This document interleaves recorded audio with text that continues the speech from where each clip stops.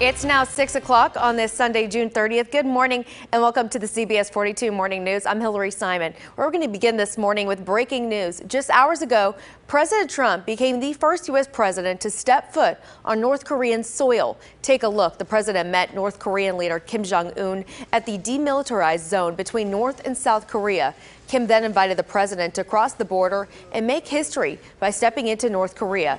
This comes after President Trump held a news conference with South Korean leader Moon Jae-in, where he announced he would have a brief meeting with Kim that he expected to be nothing more than a handshake. Well, what came was much more as the two leaders sat down for their first meeting since denuclearization talks failed at a summit in Vietnam.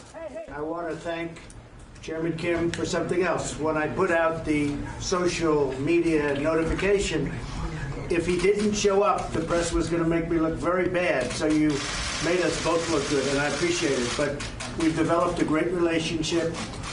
I really think that if you go back 2.5 years and you look at what was going on prior to my becoming president, it was a very, very bad situation, a very dangerous situation for South Korea, for North Korea, for the world.